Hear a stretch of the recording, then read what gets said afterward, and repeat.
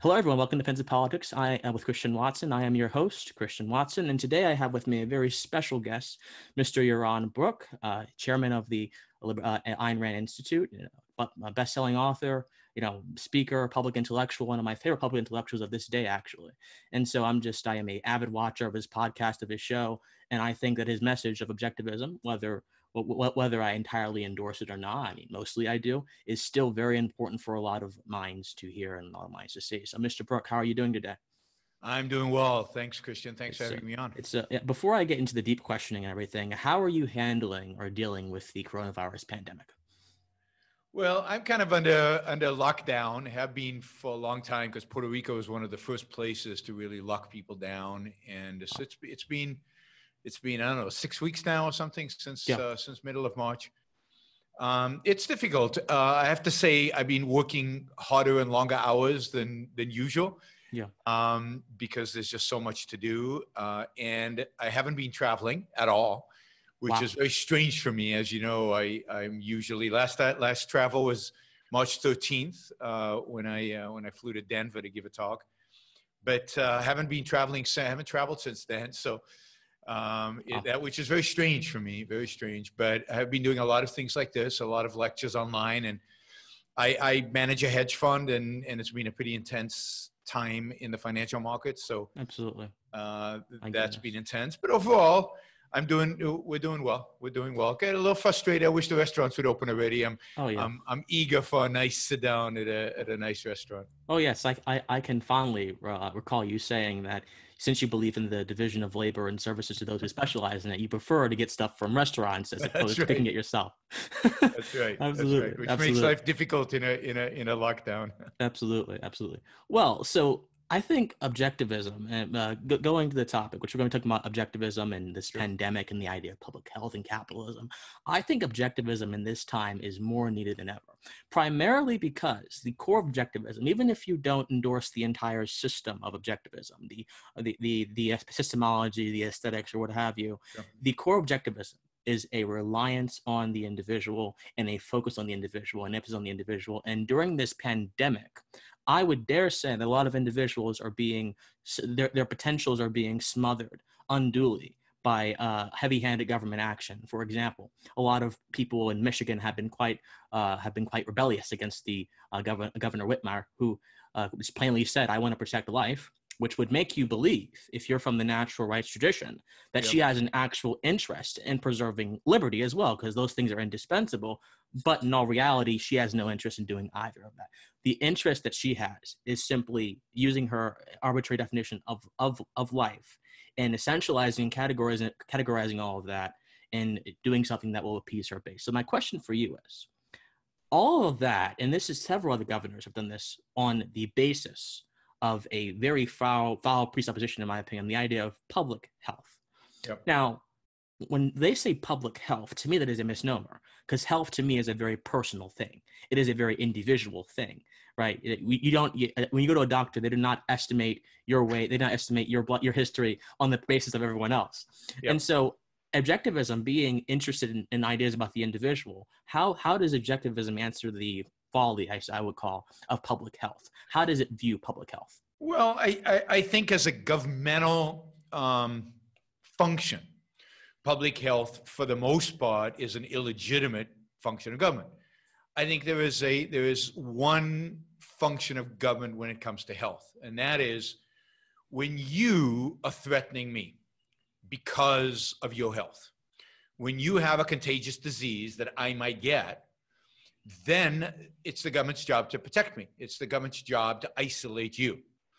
And of course, it's tricky because what constitutes an infectious disease, how bad? We obviously don't want the government intervening when we have the common cold or even the flu. But when do we want it to intervene? And these are tricky political questions. These are not easy to answer. So the only area, I think, so-called public health, and I agree with you, I don't like the term, is a government function, is in times like this when we're talking about infectious diseases. But of course, what has happened is the government has defaulted on its actual responsibility, which is protecting individual rights.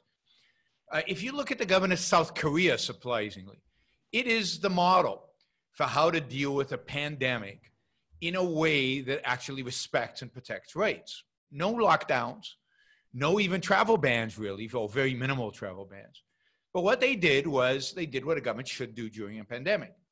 They tested, and testing can be done privately. It doesn't even have to be the government doing it. Mm-hmm. But then what the government needs to do is isolate and trace. Trace who you've interacted with, warn those people, potentially test those people, but then isolate you, right, if you test positive. That's all the government should be doing, right? It should be engaged in the activity that isolates the threat.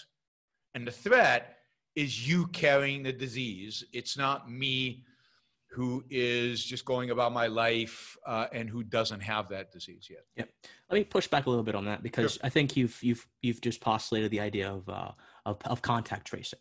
Yeah. And contact tracing has been a very controversial point for many folks, especially in America, especially those who are of the more patriotic vein, and primarily because it gives government, private firms vis-a-vis the government's blessing and leeway into someone's life in a way that might be obtrusive or they didn't consent to.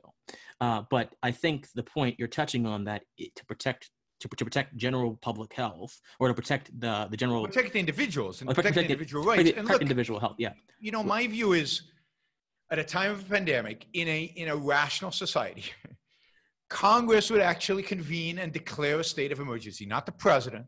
This is not the executive branch. This needs to be the legislative branch. You might even consider, given that we're talking about tracking and tracing and things that could potentially be violations of rights, and we're giving the government special powers during an emergency. You could even imagine the Supreme Court having to come, or a state Supreme Court or a federal Supreme Court coming together so it's not politicized, to say, yes, given the data, this is truly an emergency, and we are granting the executive this very narrow band of permissions in terms of what to do. Not to lock people in their homes, not to punish, but to be able to see who an infected person interacted with. Now, you would think, by the way, that somebody who is innocent but who interacted with an infection person would want to know it, because it's valuable to their life to know, did I interact with somebody who has the virus? So I don't consider this a violation of rights. It is in an emergency. I think it is to protect your rights. The whole point of this is to protect your rights. Mm-hmm. And it has to be delimited. It has to be finite in length. And the whole point of declaring an emergency has to be, here's the criteria by which it goes away, and the executive branch has to burn all the information it has, and the whole function has to disappear. So very important to delimit. Emergency measures are fine under extreme circumstances. I'll give you another example. I'll give you an example where lockdowns are legit, right? Here's a real, right? Imagine that in your neighborhood, imagine in your neighborhood, the government discovers that there is a terrorist cell that is about to execute a terrorist act. And they're somewhere in your neighborhood, and let's say it's within a square mile or 2 square miles, and they have deployed special forces teams to try to catch these terrorists. And if people just came out of their homes and walked around, it would be, their lives would be endangered. They might be crossfire. They might be, but, for the period of hunting down the terrorists, there is a decree that says within this mile, that's it. Not the whole city, not the whole state, but within this mile, we are locking people down. You cannot leave your home, stay home while we execute this police activity. Indeed. So again, it's delimited. It's finite. We know when it ends, when the terrorists are caught, and it can't take longer than X number of hours. Mm-hmm. And it's to protect your rights. It's to protect you, and it's over, right? Mm-hmm. So again, emergency situations do require emergency actions by the government, but they have to be objective. They have to be delimited, and the threat has to be real. Yes. So that's very interesting, and I think all that is correct. If there was a terrorist cell in my general proximity, I would want the police or people who are better equipped than I am to come in and help me, because I don't want to fight terrorists on my own. And that's why governments are instituted among men, if you believe in the classical liberal tradition. But the primary problem that I see is the fact that a lot of these things are predicated upon government knowledge, right? The sort of extent of this virus has literally been predicated upon a few agencies, the CDC, the WHO, and everything, and subordinates. And well, so remember, the WHO is not a U.S. government agency. it's not, but it is. I would actually argue that it has a politicians, yeah. If our politicians actually listened to the CDC, we'd be in much better situation today than we are. That is, I think that it's the politicization of this crisis and the incompetence primarily of the FDA, which has prevented the testing, tracking, isolating, which the South Koreans were so good at. We delayed primarily because we have no political leadership and because our political leadership is much more focused on being elected or in posturing than they are in actually protecting our rights. And if this, because if you look at the CDC plans right. for a pandemic, before this pandemic, they were pretty good and they did not involve lockdowns. There's no plans in the CDC inventory in the past that involves locking people down by force. And yet they were never allowed to execute those plans. Would you say that by the nature of government acting on something, the matter automatically becomes political, because politics is that which concerns government? So I think that anytime a bureaucracy or government lumbers or moves to fix a situation or to address it, it automatically becomes political. So I think that it's a little bit hard to avoid. Political in a different sense. That's true. I mean, by definition, that's a tautology. By definition, it's political. But political in a sense of today as being about getting reelected and being about slamming the other side. And are you a Democrat? Are you a Republican? Is it a red state? Is it a blue state? Or so on. That's very different. And that has become worse and worse and worse in America over the last 100 years. And the bigger the government, the more intrusive the government, the more power the government has, the less engaged it is in protecting individual rights. And the more it engages in political posturing, in seeking re-election, in attacking the other side, the more tribal it becomes. And I think over the last two administrations, primarily with Obama and now with Trump, we have become tribal, and our government has become a government that is more about appeasing its base. It's more about feeding its base, and particularly with Trump more than any other president, and I think in American history, it's become, you know, are you Republican? Are you Democrat? That's the measure of truth now. That's the measure of loyalty. Not what does the science say? What is the best plan? How do we save individual rights? What's good for America, right? If you really believe in make America great again, it wouldn't matter if you're a Republican or Democrat. You would just be focused on what is good for the individuals within the country. But of course, this administration, past administration. So it's big government, expanded government, unlimited government, really. It's really the unlimited nature of government that causes the problem in the crisis, and in particularly in the health crisis. The fact that the government is so involved in our health, in hospitals. Do you know why we have so few hospital beds in the United States? Because in order to add, let's say I want to build a new wing in my hospital, add beds. Let's say I want to do it for just emergencies, just for pandemics or something. I need to apply to the state in order to get permission. And I have to apply what's called a certificate of need. And I have to say why this is needed for the community, not why this is needed for my business, why this is good for my business, why this is, but why I need this for the community, so-called collectivized, right? Collectivized. Precisely. And then other hospitals who are competing with me get to file to say why they don't think I need it. Right. And the state decides how many hospital beds I will have in the end. So the reason we have seen a shrinking number of hospital beds is because the state has purposefully shrunk the number of beds in our system. And because, remember, the U.S. government is the biggest buyer of healthcare in the U.S. Of every dollar spent on healthcare, probably over 60% is spent, 60 cents is spent by the government. So we already have socialized healthcare in the United States. And that has crippled our ability to respond. It's crippled the ability of hospitals to prepare. It's crippled the ability of insurance companies to be prepared for pandemics and things like that. Agreed. And we become more and more dependent on government. Agreed. And therefore, government finds itself in a position where it has to act because the private sector can't, because the FDA is banned it and the state governments are banned it and the health. You know, so we're in a position where government has to do something because nobody else is allowed to do anything. And that's what's the real evil. that has been revealed in this pandemic Right. is how dependent we are when it comes to a health perspective, when it comes to medical perspective, on Right. government. And we know how incompetent government is when it comes to things that it's not good at doing. Indeed, if I might add, you've had several instances, in notwithstanding government diktats to the contrary, of private individuals manifesting their own wills and power to assist heartbroken and sick and lethargic people during this time. And you've had charities. You've had there was this lady, a professor in New York, who actually called out to China, to the east, or her contacts over there in Hong Kong, and she got a bunch of face masks delivered to New York. So you've had, I mean, do you know how the first cases of the virus in the U.S., of community transmission of the virus in the U.S. were discovered? I do not know. So it was a woman, I think her name was Margaret Chu, in Seattle, and she was doing a study on the flu. So she had this testing kits, and she was having people test for the flu. And she discovered people who were testing negative for the flu but had these flu-like symptoms. And she had heard about what was going on in China, and she suspected that they had COVID-19. So she went to the government and said, look, what I'd like, these people have not traveled. They're just in Seattle. They haven't gone anywhere, but I think they have COVID-19. I'd like to take my test equipment and modify it to test for COVID-19.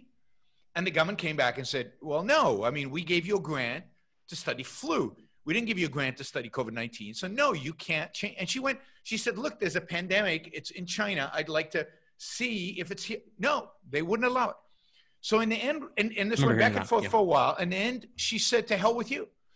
And by breaking her contract, breaking the law, if you will, she revised her testing equipment to test for COVID-19. She went out there and tested, and she found the first positive cases of community transmitted COVID-19 in the United States. And she changed, I think she saved Seattle and Washington from a horrible, horrible outcome. So it's people taking their own initiative in spite of government, obstacles. Look at the testing. Private companies, as soon as they were asked to devise testing, did it like this. But from weeks in February and early March, the government did not allow them to develop tests. It was only going to be a FDA CDC test. There wasn't going to be a private testing allowed. Right. And as a consequence, we fell behind by at least a month in our testing capabilities, our testing capacities, which explains a lot of the negative outcomes that have happened, the awful deaths that have happened in this. So it is, this country and the world relies on private initiative in fighting these kind of things. It's only capitalism that can actually save us from these. Inherently. Before any governments were instituted, all we did was private. Absolutely. Let's go back to concentration for like a few moments, because I just want to touch on that a little bit more. So you say it should be delimited. It should be confined to a particular circumstance and bound by criteria. My question would be, would you include in this theoretical criteria, or what have you, if we were to institute this nationally? There's a lot of resistance to it, but introduce nationally.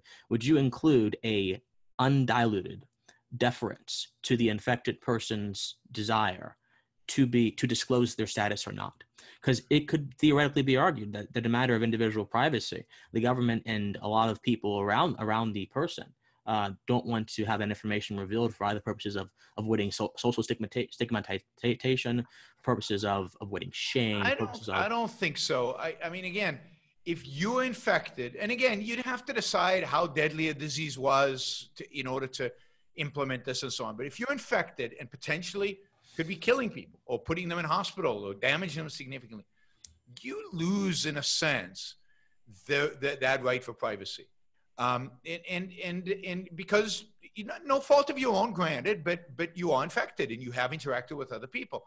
And I think it's completely legitimate for a court to issue, let's say, a warrant to access your phone to figure out who you interacted with, or where you've been, or what flights you've flown on recently. Again, not as a form of punishment, but as a way to protect other people from the potential that you have infringed on their rights. All right. That's a very interesting viewpoint. Absolutely. And amongst the limited government folks, amongst the not natural rights, but individual rights folks. Imagine if this was a disease that killed 30% of the people that were infected by it. And that if you caught it early enough, you could save people's lives, but the longer you waited, the more likely was that you would die. Absolutely. I think there is I think there is absolutely somebody a place. says, I don't want you to know where I've been the last month. I mean, first of all, it's not public information. We're not letting the whole world know where you've been. Law enforcement officers would get that information, and then, or officers responsible for this particular activity would then trace the people you've interacted with and then destroy the information. That would be the mandate. It wouldn't be put it up on a website, let everybody know where you've been and who you've been with. How do you find all those people? What's that? How do you find all those people? If someone is a speaker like you, and in a month they've had several speaking engagements that have yielded theoretically over 1,000 Look at folks. South Korea. They've done a phenomenal job at it. They found the people. They've asked them to self-isolate. They've asked them to quarantine. And they have managed to quell this coronavirus completely. It's almost non-existent in South Korea because they managed to do it. To some extent, Japan did the same thing. Certainly, Taiwan has been brilliant at this and have done a very good job. And again, without the kind of travel bans and without the kind of restrictions and lockdowns that we have seen, without the real violations of rights that we've seen in the United States and in Europe, they have managed to crush this disease in ways that we haven't by exactly doing this, by tracking, by tracking and isolating. Look, if I spoke at an event, we know who was at the event. Maybe there was a sign-up sheet. We asked the organizers of the event to email all the people who were there, telling them, hey, Yaron was infected. You might have gotten this. Please self-isolate, go see a doctor and get tested. Everybody has then a self-interest to do that. It's pretty straightforward. It's pretty easy. If I was on a flight, we know who was on the flight. They all get an email. They all get the same thing. People try to go to them and get them tested. We do all this. It requires a lot of manpower. It requires a huge infrastructure. But that's what the government is for. It's the, look at war is the same thing. Big infrastructure, a lot of people, and the government, puts in the resources and does that. These are the only things we should have government for. Right? Okay, if they focus just on this, they'd be good at it. Fair point. This is quite a non-iconoclastic view, as I'm sure you know, amongst the individual rights folks. But no, I appreciate it because these are the kind of conversations that folks who genuinely care about human liberty need to be having, in my opinion. So let's talk about capitalism's role in all of this, because as I mentioned before, Miss Cho in Seattle and the lady who reached out to her Hong Kong contacts to get face masks from the government when New York hospitals were begging for the government for face masks, and the government said, nope, our stockpile is limited. We're going to give you about 50 when we have about 1,000 patients who are dying on the bed. Not only, those are instances of the capitalistic spirit. Because in my opinion, there is a sort of spirit or essence behind the idea of capitalism, even if it doesn't manifest in the form of transactions or profit producing. The idea of the entrepreneurial motive to go out and do things on your own to benefit other individuals and also benefit yourself, in my opinion, captures the essence of capitalism. So, in your opinion, would this not, to the rational person, convey that the capitalism that has been vilified and attacked and harangued and lanced by so many in the intelligentsia, so many quote-unquote intellectuals who rely on straw man and so on to attack capitalism, that it is actually working and it manifests independently amongst each of us individually, and especially during times of crisis, we have the ability to tap into that power and exude it outwards to help further individual rights across the board. I mean, absolutely. And it strikes me as bizarre that we need times of crisis to see this, because all the values we have are products of individual initiative. Everything from, we're Zooming now. I mean, this video conference could not be possible without Zoom, without a company and an entrepreneur and a venture capitalist and people who work for that company and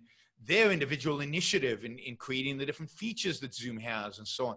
And that's true of the camera I'm using and the monitor I'm using and the microphone I'm using and the light that we have. Where would we be without Edison and Westinghouse and the competition between them and to electrify the country? I mean, it's all about, and you can go, and the only reason socialist and communist countries can survive even a little bit is because they steal either the products and the ideas that are being created in the West, or they live off of the legacy of the products and creations of their own country from before. It's parasitic. Communist and socialist. The government doesn't produce anything. And I mean, it might fund a university where good things are created. It might fund a lab where good thing is created.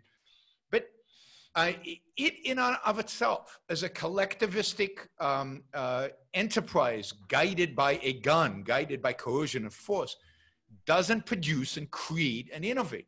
So all of our lives around us are products of some individualistic spirit, some entrepreneurial spirit. And I wouldn't call it quite capitalism, because I think capitalism is the system. Mm-hmm. But it is the self-interested, entrepreneurial, self-driven spirit that makes, you know, the guy who came up with fire and figured it out and figured out how to harness it.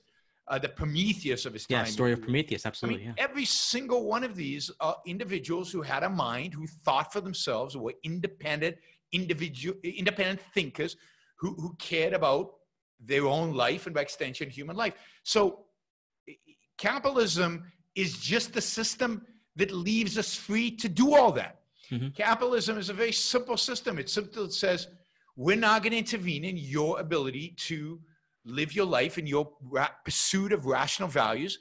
And hey, if you pursue irrational values, that's the cost. Leaving you free to do that is the cost of allowing people to pursue the rational values. So yes, some people are going to make mistakes. Some people are going to screw up. But the only way we can let the people who are going to achieve be successful, the only way we're going to allow them to be free is by letting everybody be free. Absolutely.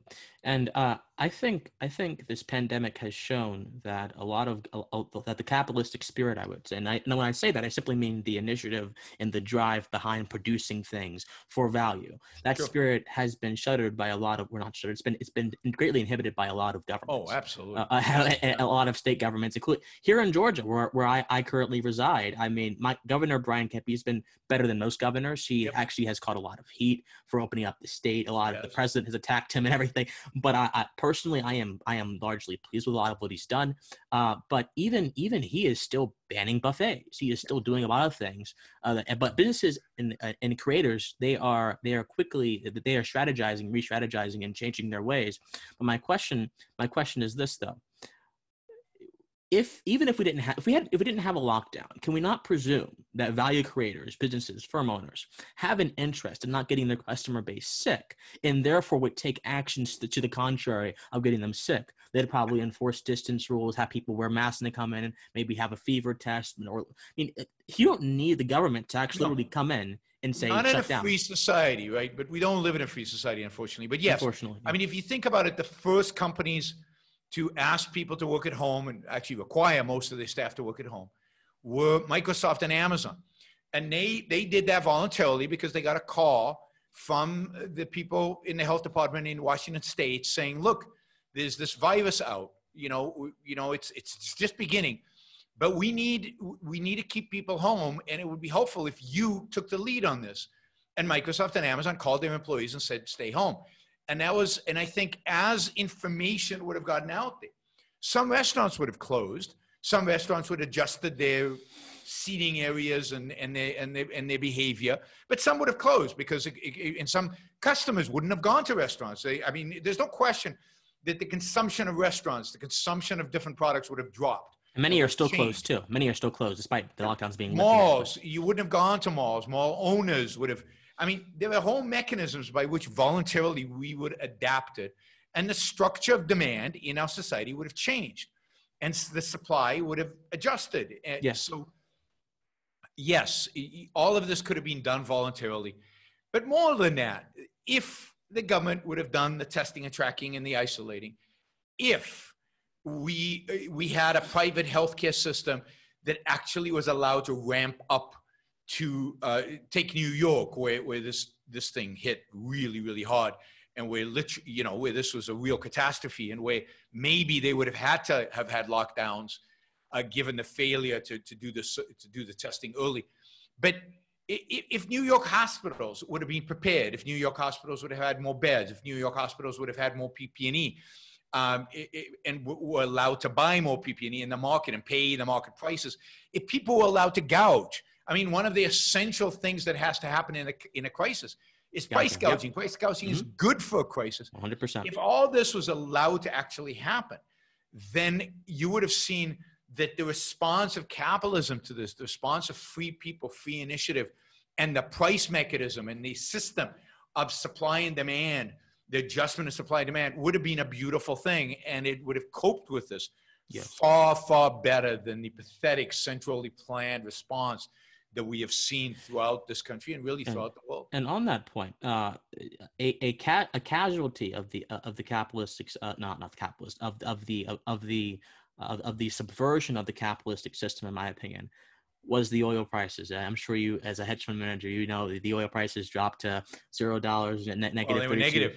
Yeah, negative 32.65%. People were paying people to get rid of their futures contract. Yeah, precisely. I want to talk about that. So, and this will be our last question before we wrap up.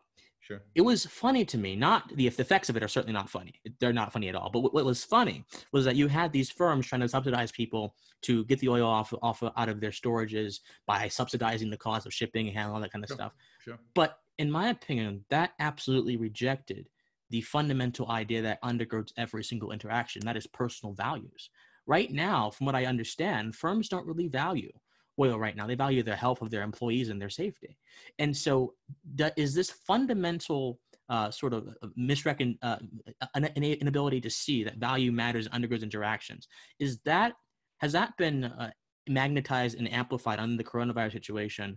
And if so, do you think that firms who endeavor to get oil off their storages what should they do, in your opinion? Well, look, I think that the whole way in which we approach economic issues, including oil today, is collectivized and is viewed through collective lens, not the view of individualistic lens. The whole oil crisis, there would have been an oil crisis anyway, but the whole oil crisis was exacerbated by the fact that much of oil supply is provided by states and not by a competitive, corporate-driven market. So the fact that Saudi Arabia and Russia and OPEC can negotiate, and rather than have, imagine if Saudi Arabian oil was owned by a variety of different private companies, as it should be. Yes. Imagine if Russian oil was owned by a variety of different Russian enterprises. Then, the market would determine what actually happened in the market. What actually happened in the market because of coronavirus and because of the shutdowns and because of everything else is demand for oil plummeted. That is how the value of oil to us on a day-to-day basis declined because we had no use for it. I'm not driving anywhere, right? So it's actually, and of course there's less production going on, so there's less need for energy to drive the economy. So the demand plummeted, and instead of the supply adjusting, which is what usually happens, right? Demand plummets, prices go down, people shut down production, supply is reduced, and then prices bounce up until they reach equilibrium. Right. Something like that typically happens. What happened here is, for political reasons, for reasons that have nothing to do with supply and demand, the Saudis and the Russians kept pumping and kept lowering the prices lower and lower and lower. Makes no sense. The role of what demand actually required. No sense. And what that happened then is, because there's no demand, but people are still producing, which is not the way our market works. What happened was inventories kept going larger and larger and larger. Storage facilities kept getting full. And it reached a point where people were expecting delivery of oil and they had nowhere to put it. Precisely. They couldn't take delivery of it, right? So they basically said to people who were going to deliver it, keep it. I'll pay you to keep it because I don't have anywhere to put it. Now, that is an example of a market breaking down, but not breaking down for any market-driven reason. Breaking down because of the role. And remember, this is also the time where Trump is trying to negotiate a deal with the Saudis and the Russians. And for somebody who is being hyped as a great deal maker, he's one of the most pathetic deal makers I've ever seen. Oh, my Lord. Caves to the Democrats every single time. Oh, no, you're correct. Caves to the North Koreans. And in this case, he caves to the Saudis and the Russians.